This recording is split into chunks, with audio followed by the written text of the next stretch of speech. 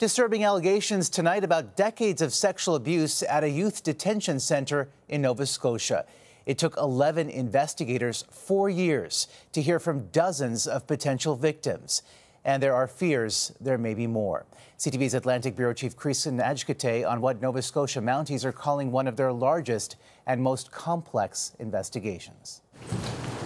Nova Scotia RCMP say more than 70 people allege they were sexually abused while serving time at this youth correctional facility in Waterville, Nova Scotia, over a time span of almost 3 decades between 1988 and as recently as 2017.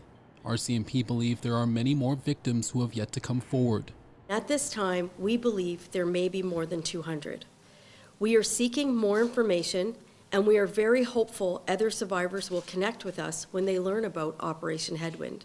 Nova Scotia RCMP have launched a confidential hotline to make it easier for victims to reach out. We build a trust with them, and they share with us an account of what has happened, and we take that very seriously. And after the fact, we want to make sure that they have the supports that they need. No arrests have been made, and police offered no information about a perpetrator.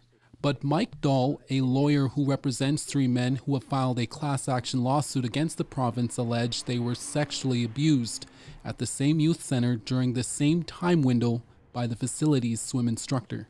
This particular alleged abuser worked there for decades and had access to many vulnerable youths in a closed facility. We call it justice once the prison doors are locked. Elle Jones is a prisoner advocate who has worked with many of the men who are alleging abuse at the facility. These are children that were in a facility that was supposed to be protecting them and intervening with them, and instead abused them. Many of those men have gone on to enter prison as adults. They haven't received any therapy. None of the allegations have been proven in court, and the province has denied any negligence, saying the victims did not previously report any abuse. Omar. All right, Grayson, thank you.